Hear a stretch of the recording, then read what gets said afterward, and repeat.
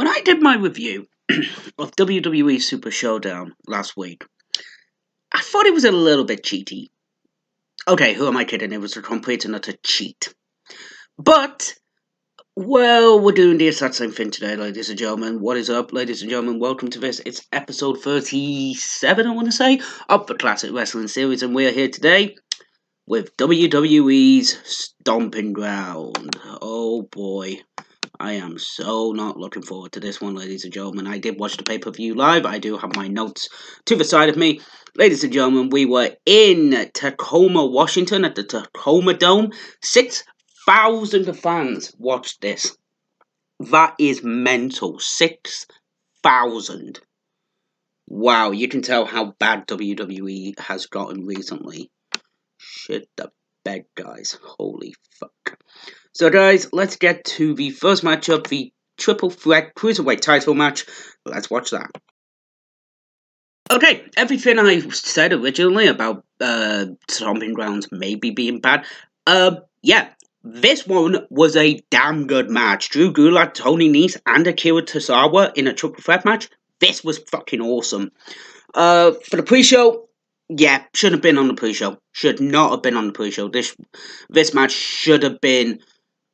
This match should have been at least third from the last match. They should have taken Roman Reigns and Drew McIntyre out and put this match in that slot because this was a fucking good match. So yeah, really, really good match. And Drew Gulak winning. Really wanted to see Tony Nese go more with the title, but hey, he's got the chase again. So yeah, let's go into it. You know, that'll be a good feud. So, ladies and gentlemen, the main event's the main card's kicking off with Becky Lynch versus Lacey Evans. So we've gone from the high of the Cruiserweight title to the low of this. Oh my word. I love Becky Lynch. I think Becky Lynch is an amazing performer. But fuck me, these two just do not gel well together. I don't think. I'm sorry. They don't gel well. I genuinely believe these two should not be feuding at all anymore. I really think they should not be feuding. It was an okay match. Becky wins by submission. So next up, guys, we'll have the tag team match. So we just had the match with Kevin Owens and Sami Zayn versus the New Day's Big E and Xavier Woods. This match was okay. Kevin Owens, Sami Zayn, the New Day can go. Sami Zayn is acting weird. I don't mind that he's on the pay-per-view. I really don't, but he's acting weird. Just stop, mate. Really, just stop and be a heel.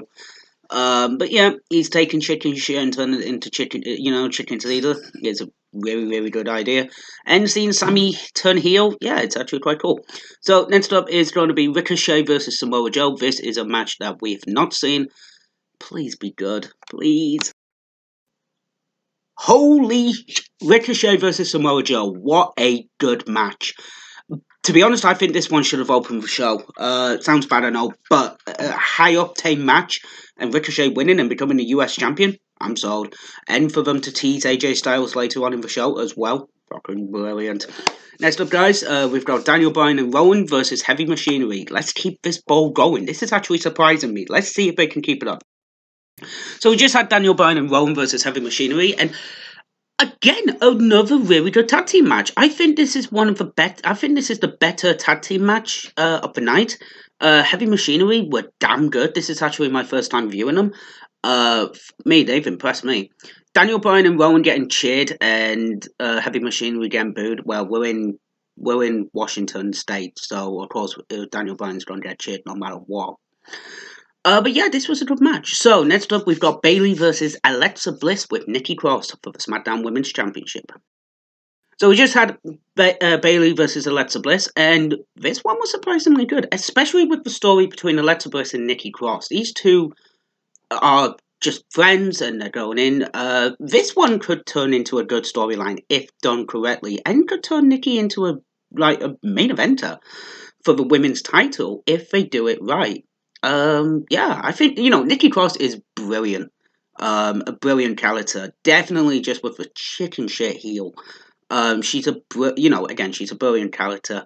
And yeah, it's a really, really good thing. This is the better match out of the two women's title matches, I think.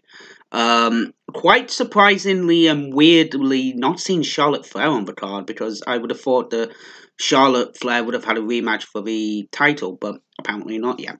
So yeah, let's go next to the Roman Reigns versus Drew McIntyre with Shane McMahon match. Please, for the love of God, be good, Roman. Please, mate. I know you can be good. And we've just had Roman Reigns versus Drew McIntyre, and again, surprisingly, this match was good from Roman Reigns and Drew McIntyre. Drew McIntyre can go, and Roman, when he's paired with the right guy, my God, his charisma shows. This is this is so nice to see Roman Reigns not being booed as much. We do get the "Let's Go Roman" such chance, but to be fair, this was really good. I thought this was an okay match and definitely worthy of being on the card. I think it was a good match. Next up, guys, we have Kofi Kingston versus Dolph Ziggler. I've never been the biggest fan of Dolph Ziggler, but my God, this heel character, is blowing me out the water. This one is this match was good. It was a great storytelling of trying to escape and then going for the pin and then going for the submission and doing all that, and an awesome way on how Kofi retained by diving over Dolph to basically get the title back. That was really, really good, I thought, and that was a great way to end that match. For the semi-main, I don't know. I may have switched this either with the Roman Reigns Drew McIntyre match, or maybe even Bayley versus Alexa Bliss. That's me being honest, guys. Next up, Seth Rollins versus Baron Corbin with a special guest referee. Let's watch this one. So we just had Baron Corbin versus Seth Rollins for the title, and I'm really fucking conflicted right now. The match was decent, but Lacey Evans being the special guest referee pissed me off to no end. I don't mind Lacey Evans being the special guest referee. In fact, it plays into the story and builds up Lacey versus Becky. I think that's a good idea. But fuck me, this lass is a fucking annoying. This lass is a fucking annoying. This was go away heat. And I like Evans. I think Evans is a decent wrestler, but love, no offense, the gimmick is fucking stupid to a degree. It's the old-fashioned, like the '60s. Women can do it better. Well, fair enough, but it does not suit your character. It really doesn't, and I may get heat for that one. But at first, I enjoyed it. I liked it, but now it's just like this makes no fucking sense. Like this genuinely makes no sense. To a point where I literally had to mute it because it was like, oh, it's now no count out. Now it's no disqualification. Oh, fuck off. Oh, fuck off, Lacey. You don't make the rules. Becky coming out and basically saving her boyfriend. They were building Becky Lynch's and Seth Rollins' relation up as well, which really pissed me off as well because that shit's private, motherfuckers. That shit should be private. But no, I mean, it was the match itself was decent. The bullshit surrounding it was fucking annoying. And especially when it came to Lacey Evans being the referee. I will say now that Lacey Evans is one of the worst special guest referees that has ever put on the striped shirt. I will say that now. But the match was decent. The match was a good match between Baron Corbin and Seth Rollins. We now have the Extreme Rules mixed tag team match. Hopefully that will be a gimmick match. Extreme Rules, maybe, I don't know. But yeah. As a way to kill this feud and hopefully get Baron Corbin and Lacey Evans out of the title picture, fucking please happen. Because this match was fucking good. But Lacey is a fucking annoying. So, what do I think of the show overall?